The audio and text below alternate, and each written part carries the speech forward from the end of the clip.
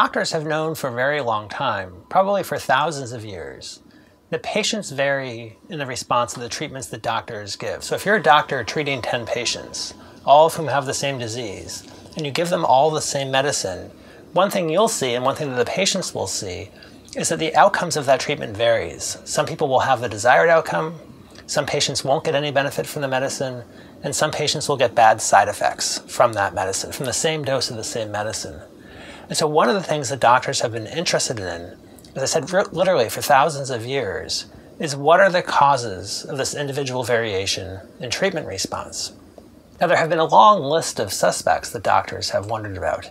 Is it something about the patient's diet? Is it something in the patient's environment? Or is there something intrinsic to the patient themselves, something genetic or heritable that causes these variations in treatment response? Now, one of the areas of major research about this now is a field that has come to be called pharmacogenomics, a hybrid between pharmacology and modern genomic science. And this field really got going early in the 20th century when doctors first realized that just as humans' bodily structures, just as human anatomy varies from person to person, around the turn of the 20th century, doctors realized that people's internal structures and their internal chemistry varied as well, and these variations in drug metabolism were probably under genetic control. Now, when that idea was first proposed, it was just a plausible idea.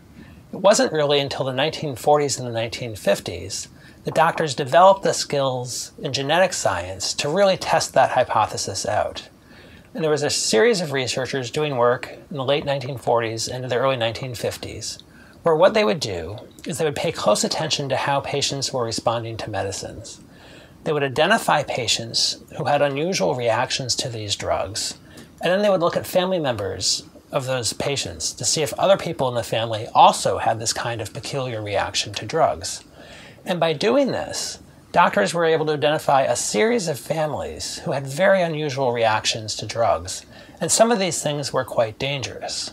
For instance, there's one disease that had been observed repeatedly over the past 100 years called malignant hyperthermia. And what happens there is a patient decides to have surgery, and the doctors use the same kind of anesthesia that they would use for anyone, and something will go wrong, not with how the doctors give the anesthetic, but with how the anesthetic interacts with the patient's body. And this can be dramatic and life-threatening. People can have temperatures of 107, 108, even 110, and it can be a highly lethal disease. And so doctors realized that malignant hyperthermia could run in families. If you had a relative who this had happened to, it was at greater risk of happening to you.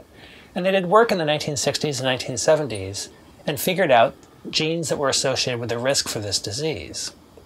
So by the 1970s and 1980s, doctors had identified probably 15 or 20 different genetic alleles that had a significant impact on how patients responded to drugs. Now, over the course of the 1990s and into the 2000s, when there have been major discoveries in genetics and now the field of genomics, this field of pharmacogenomics has exploded. It's become much, much easier for doctors to screen patients for different genetic variants and to understand what these genetic variants are actually doing. If you go to the website for the Food and Drug Administration, you can find lists of drugs, 80, 100, 120 drugs, for which they think there are significant genetic factors that influence the metabolism of this drug. And the idea behind this, if you're a patient or if you're a doctor who's starting a patient on one of these medicines, it might be important to do a gene test on this patient in order to see if they're going to be at risk of one of these unusual reactions. And so this is the field of pharmacogenomics. Now, over the past few years, this has received increasing attention, mostly because the costs of genetic testing have decreased, making this technique clinically useful without bankrupting the healthcare system. And has gotten folded into this question of personalized medicine. Now, again, this is an old idea in medicine, the idea that if you're a doctor taking care of a patient, when you make your treatment decisions, you want to customize your treatment decisions based on the patient's disease, their lifestyle, their family history, and now you can do this on the basis of genetics. And there's so much enthusiasm now about pharmacogenomics that if you look at editorials that are being written recently by very prominent people, by people like Francis Collins, who's the director of the National Institutes of Health, or someone like Margaret Hamburg, who's the director of the Food and Drug Administration in the United States. For these people, personalized medicine has become genomic medicine. They're really not interested in patients' diet or exercise or where they live or how they live. What they're really interested in is genomics. Do the gene testing, find the variants, and then individualize medical treatment on the basis of that. Now, this kind of medicine, this kind of personalized pharmacogenomic medicine, is an excellent idea, and it certainly has the potential to transform medical practice. Two questions come up. One is, how likely is it that it will transform medical practice?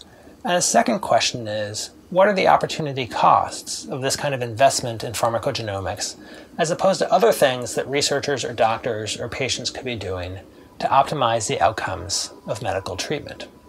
Now, the answers here are complicated. If you talk to different people, you'll get different answers. But one thing is clear, that for most drugs, you probably don't need to rely on pharmacogenomic testing.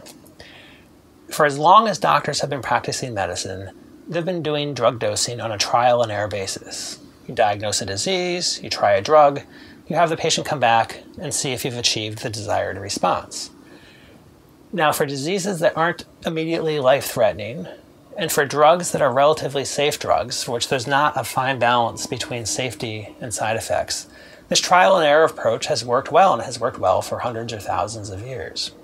Now, there certainly are some drugs, especially modern drugs, which are much more dangerous than traditional medicines were. And there are many diseases that are life-threatening, where you can imagine it would be useful to get the patient on the proper dose immediately, not after the result of trial and error that takes place over weeks or months. But if you knew exactly at the outset what the dose should be, you can provide much better care for that patient. Well, can genomics deliver that?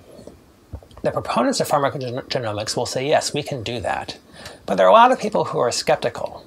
And the problem here is that human organisms, like all living creatures, are complicated, and the genes that regulate or that influence our lives are complicated. And so if you take a typical drug that a person is going to ingest, it's not a question of there being a single gene that determines the resulting concentration of the drug in the patient's body. Drugs get metabolized by different enzymes. They bind to receptors. Those receptors have different affinities. There are other drugs that break down, there are other enzymes that break down the drugs. There are probably, for any given drug, 10, 15, 20, maybe even 50 genes that are influencing the individual's response to this drug.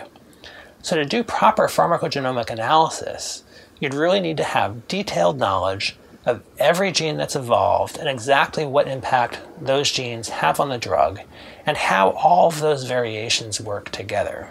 Now, that's certainly a solvable problem. It's conceivable that doctors will figure that out. But that's not where pharmacogenomic science is in 2014, and it's not clear if that's where it will be anytime soon. So the big questions are, what percentage of drugs and diseases have such a narrow therapeutic window to justify this kind of pharmacogenomic testing? And how well will scientists develop this science? Will it be able to deliver on the promises that they're making now? Now, in the meantime, genes are just one of many things that influence how patients respond to medicines. Just as they've been doing this work on pharmacogenomics, doctors have realized that the food we eat affects medications. Grapefruit are probably the most famous example, but it turns out if you eat a lot of grapefruit, it can totally confound treatment of blood pressure. And if you're on a drug called Coumadin or warfarin, which is used to prevent blood clots, that can be influenced by green leafy vegetables. So if you're taking Coumadin, you're not supposed to eat spinach or kale or chard, because that can influence this. And cigarettes are also notorious for disrupting drug metabolism. If you are a habitual smoker, it tends to upregulate your drug metabolizing enzymes. So smokers often see less of a therapeutic response to medicines than non-smokers do. And when I was doing work in psychiatry, one of my colleagues almost had a patient die because that patient quit smoking unbeknownst to the psychiatrist and then suffered a series of side effects because the concentration of the drug increased significantly in response to this patient's desire to quit smoking. And so there are many, many things that patients are doing, what they eat, what they smoke, what they drink, that influence drug metabolism. And the effects of those behaviors are often comparable in magnitude to the effects of the drugs. And then an even bigger question is the reliability with which patients take their medicines. Again, doctors have known for thousands of years that when you give patients detailed instructions on what to do to take care of their health, to eat well, to exercise regularly, to sleep well, and to take these medicines every day, patients don't follow those instructions 100%. There are good reasons and bad reasons why that happens, but doctors and patients have long known that to be faithful in the daily ingestion of pills is really, really difficult to do. Sometimes, with the case of birth control pills, this can cause unwanted pregnancies. Other cases, it just causes treatment failure. Now, in the United States, at least, estimates of noncompliance are about 50%. So if you give a patient a prescription, the odds are they'll take half those pills. That is a huge effect on the level of the drug that the patient's body will actually get. And that effect is much, much larger than many of the effect size reported for pharmacogenomics. So if you're a doctor and you want to get the best possible outcomes for your patients, should you do a $1,000 gene test to find out their drug metabolizing variants? Or should you figure out what's preventing them from taking their pill every day and working with the patient, working with them respectfully to figure out what you can do to get them to be more reliable in actually taking the medicines? I suspect that latter approach will have a much bigger impact on healthcare outcomes than the massive investment that we're doing now in pharmacogenomics.